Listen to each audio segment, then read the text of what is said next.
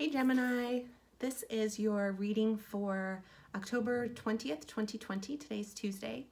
It's for the whole week, and if you want to see the rest of the reading, go to YouTube, all right? But here we go. Here, I'll be on Instagram here for 1 minute.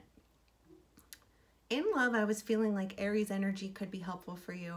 Either someone who is an Aries sun, moon, or rising, or someone who just brings a certain level of excitement, enthusiasm, and courage with them everywhere that they go.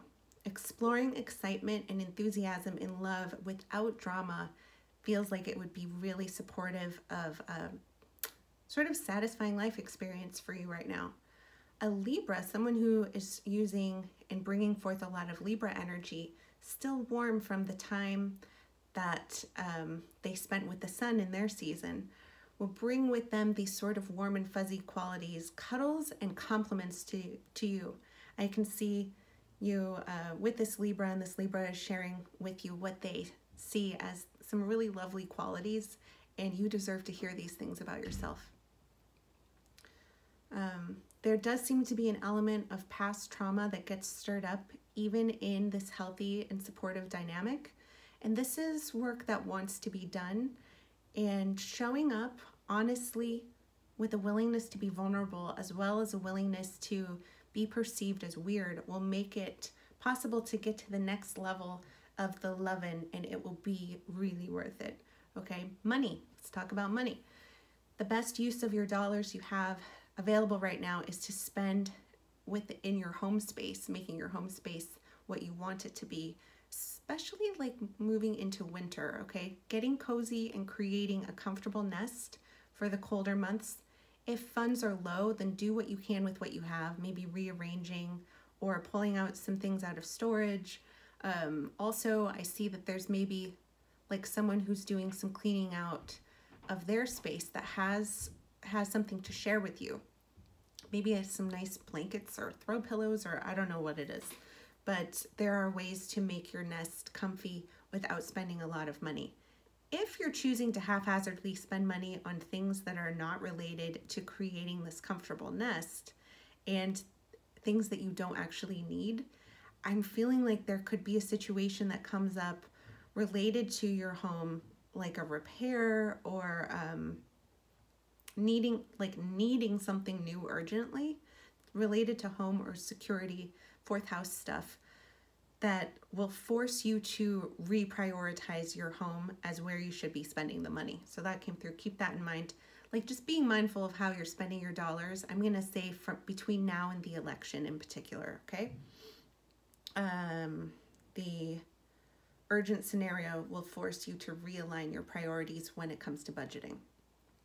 Current events in Geminis. We are collectively resolving karma around colonizing, appropriation, and the desire to flee or move on to other lands. We need you here to deal with this. I started to get this feeling like, in some ways, are you selectively choosing which oppressed peoples you are supporting and wanting to help? Are there other peoples that are being oppressed by groups that you identify or associate with that you are overlooking? I know it's an oversight that in general you want to show love and compassion to all people, but please take a look at the groups that you're affiliated with and make sure that they are in fact bringing out the best in you, not by what is trendy, but really are the actions and the values from this group bringing out the best in you.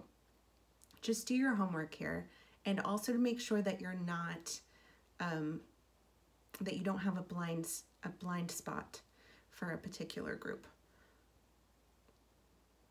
The way that you are able to express and you're open to admitting that you have been wrong about something is really showing us how this can be done. So you're bringing this possibility to all of us, where once you realize you've made a mistake, it's okay to acknowledge that and then make things better. So your willingness to show up in that way is teaching by example, and thank you for that. Please keep it up. Your use of curiosity, flexibility, and openness to connect with different people makes things better, in fact, on a local level. So keep that up, and I thank you so much. With regard to your health, there may be temptation to get lost in booze, substances, shopping, or other forms of numbing out. You know deep down that you can't take a vacation from what's taking place here at this time, but you can take a vacation from what he, she, or they thinks about everything that's taking place by unplugging. So it feels like maybe a little bit of excessive media consumption on your part, and unplugging can assist purging through the unplugging of the media. I don't know if you're going to take like a social media break, or if there's some sort of shift in your diet that will take place. If you do end up I think someone's going to end up with some digestive issues that end up sort of unintentionally purging you of what's in your body. But remember, if you do decide to do any sort of cleanse, to not do it in a way that is punitive, to do it in a way that is supportive of your body, and to understand that no matter what you have been consuming or eating, that we've all been just sort of doing our best right now with the tensions that exist, and you do not need to suffer because of what you were eating last week. Just be kind to yourself. With regard to creativity, finding inspiration in the quiet, indulge in the luxury of taking time to meditate or just sit silently outdoors. I can see you sitting outside. It's really beautiful.